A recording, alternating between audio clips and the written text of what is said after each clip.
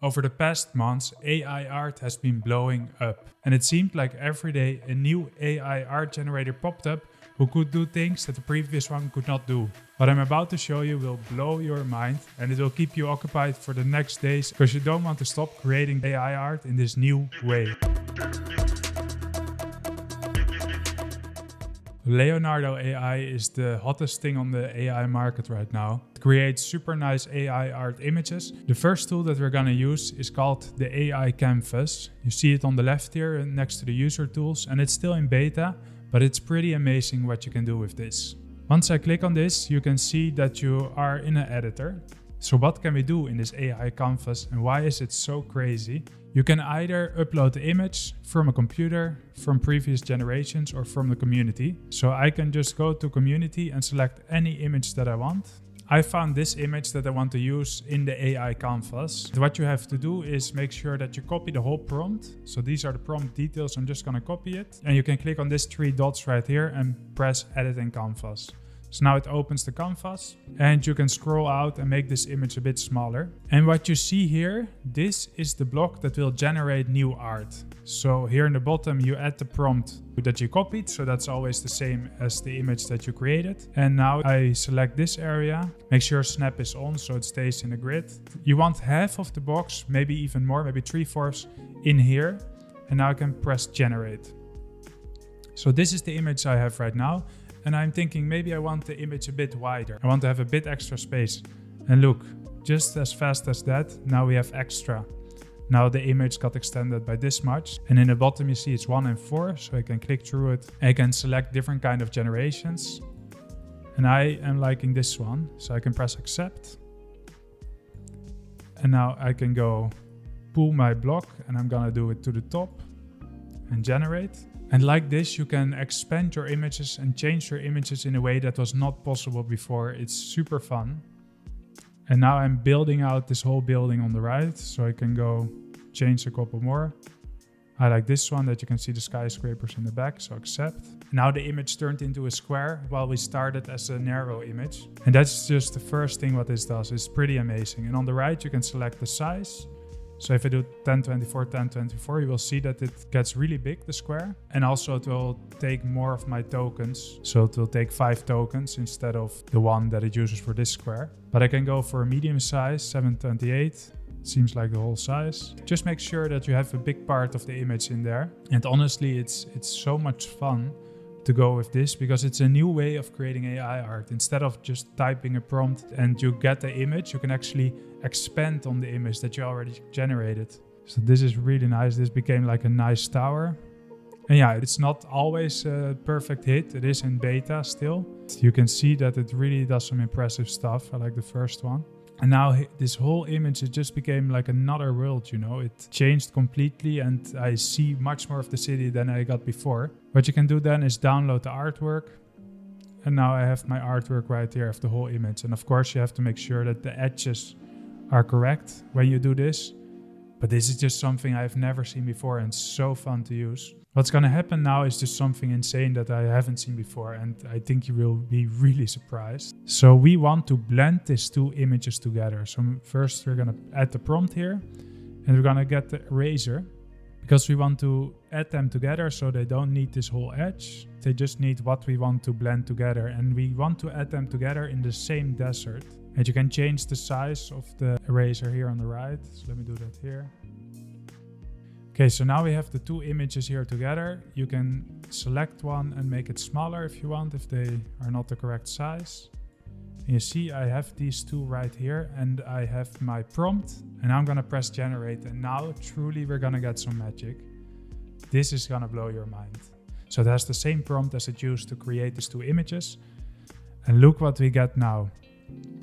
The images get blended together by some new filling. And honestly, this one I like the least, but they are quite good. This one, I think the last one, this one I really like. You can press accept. And look at that. Now the image suddenly becomes bigger. So I'm gonna add this to the right. Generate. Tell me, did you ever see something like this? that you can keep going and keep adding things and keep changing images is just so cool. If you want a background for a white computer, for instance, you can really go crazy and create your own stuff. So I can just go select some things. I think this is really fitting. And I'm gonna just select the box and do it one time on the right, generate. And now it's just so seamless. Like these two were one image, but it is not. We did this, you know, just by moving it around, adding some prompts, you got some crazy stuff. This one looks pretty good, accept. And look at this image. This just looks amazing. I mean, how cool is this? I can honestly not believe myself that I'm doing this and that it's working out. And what we can do even is if we want to do a bit more to the right, we can do isometric scene, desert. And I'm gonna add something with broken down car, generate. So we can add something like we want ourselves to this image. I've never done anything like this. I'm surprised. Okay, this car didn't fit well. This car. So yeah, you have to play around a bit, but you can create things that are just so insane.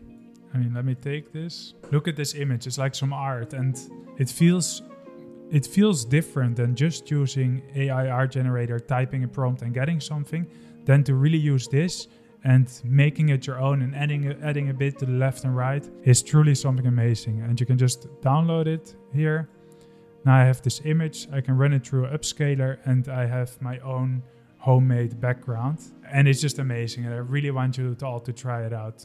But of course, you can also use this for portraits. So I want to go to upload image from previous generation. So this is images that I created.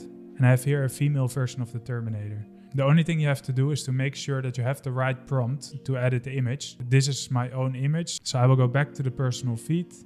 And here I go down to this one. And I can copy the prompt so I have it. And this is maybe an easier way because now I can just press right click and edit in Canvas.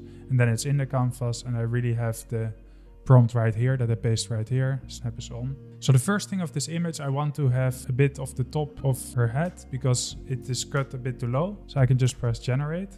And now you see that, okay, we got the top and they finished the image a bit there. It's not always good. I like this. I like the second one. No, I like the last one.